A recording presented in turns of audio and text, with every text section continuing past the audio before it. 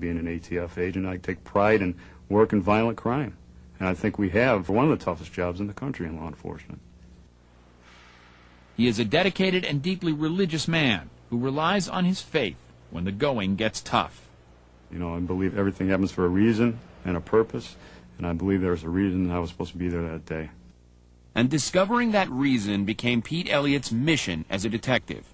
Faith, some good police work, and maybe some lucky breaks Elliott believed would crack the case. So when the police drawing failed to turn up any suspects, Elliott tried to run a trace on the 13 weapons which had been in the locker with the dynamite. The trouble was most were so old they were untraceable, all except for the Winchester-type rifle with that unique carving on the stock. And that traced back to a female that was no longer residing in the Cleveland area. The woman who bought the rifle was now living in rural West Virginia. So with his composite in hand, Elliott set off to find her, driving through the hills and valleys of Appalachia. He spent hours looking for the right house, daring to think he was about to arrest the woman who had rented the locker. And I'm thinking, wow, this is a quick case. It's over. We've got her. But the woman who answered the door not only didn't match the composite, she also didn't know anything about a storage locker or about the dynamite inside. So I'm figuring at that point you're going, well, this might have been a lot of wasted gas spent going to West Virginia. Right. Until we sat down and talked with her. The woman did know something about the rifle with the unusual carving on the stock. She said her son had sold the gun to her old boss, a man whom she knew by the nickname Moose. Moose owned a convenience store near Cleveland, the one with the same address that had been listed on the storage locker rental agreement. All of a sudden, out here in the middle of West Virginia, there's the address again. Right. Now I'm betting the hairs on the back of your neck are starting to stand up. Absolutely. Really? Yeah. I knew I was onto something then. As soon as he got back to Cleveland, Elliott ran a check on the store's owner, whose last name was Topalian, and a search of Ohio driver's license records turned up a woman named Lucy Topalian, whose description sounded very familiar. 5'2", slender build, dark hair, dark eyes, age, in her 50s now. All that matched up to Lucy Topalian. To be sure he was on the right track, he compared the handwriting on the storage locker lease with the signature on Lucy Topalian's apartment lease.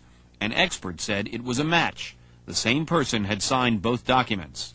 So, within a month and 2 days after you opened the storage unit, you know who the woman is. Absolutely.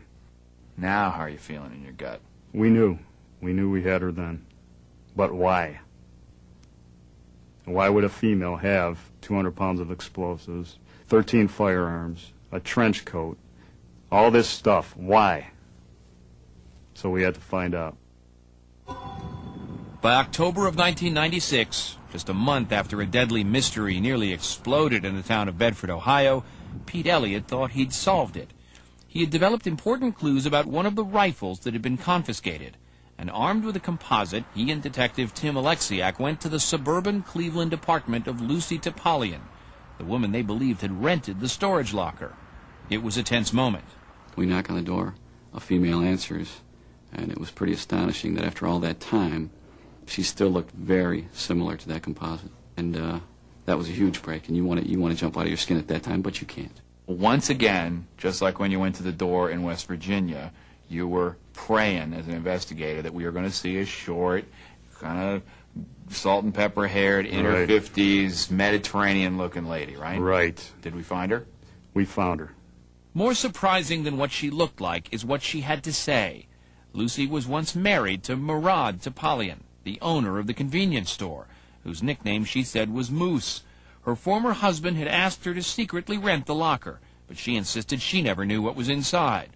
She had used fake names to cover herself, but Pete Elliott was still skeptical.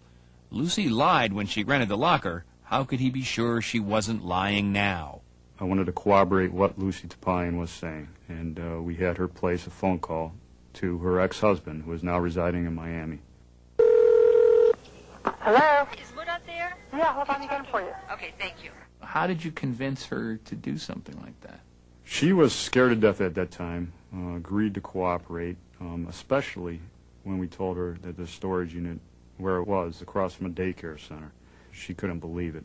The two investigators listened in on the conversation as Lucy talked to an abruptly uneasy Mourad. Yeah, listen, the police were here earlier today. Like, they were asking me questions about that storage locker in Bedford. Why didn't you tell me what stuff was in there? Oh, Lucy. What? I'm scared to death. Oh, man. There was enough explosives in that room to blow up the whole friggin' block. Jesus, Mourad. I mean, that's Lucy, insane. please, You had 5 please, minutes. please. I'll fly back up there and I'll talk to you. But not over the phone, please. For your sake. For my sake and for the kid's sake. His willingness to take a flight back up to Cleveland as soon as he could to talk to her in person, to me, that sends all the keys in the world that something's wrong here. We were both thinking, I think we were both thinking the same thing. He knows what's going on, and there's a lot more to this story, and we're going to find out what it is.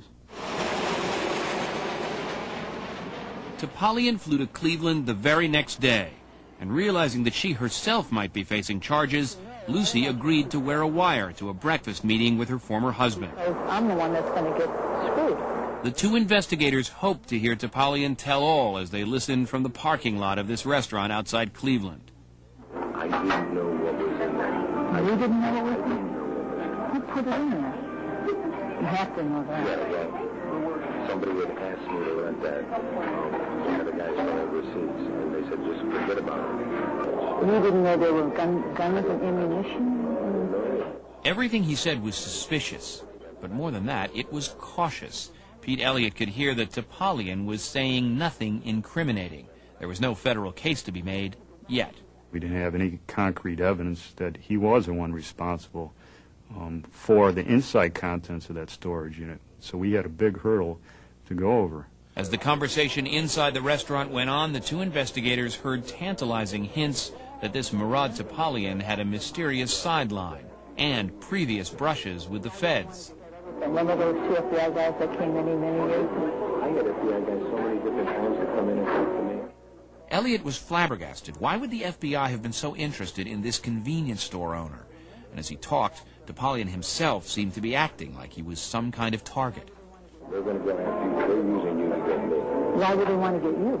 Because I'm the head of the Armenian National Committee. The Armenian National Committee. The two listening investigators drew a blank. I had no idea where Armenia was, to be honest. I didn't know anything about Armenia at that point. You know where it is now. Oh, yeah. The investigators were now entering uncharted waters. The door to that storage locker full of explosives had suddenly opened onto a world of twisted global politics. The two investigators would soon get a crash course in geography and history to learn of a century-old hatred with roots half a world away. Armenia is a small country, once part of the Soviet Union, which sits between the Caspian and Black Seas. But the Armenian people have historically laid claim to a much larger area, including part of present-day Turkey. The dispute between the Armenians and the Turks erupted into one of the bloodiest ethnic conflicts of the 20th century. The Armenians accused the Turks of murdering up to 1.5 million Armenians between 1915 and 1923. It was an ethnic cleansing operation that many historians believe was the worst case of genocide before the Holocaust. The Turks dispute the number of people killed, and they reject accusations of genocide. The killings and the history remain largely unknown to a global audience. But it is the defining historical event for 1 million Americans of Armenian descent.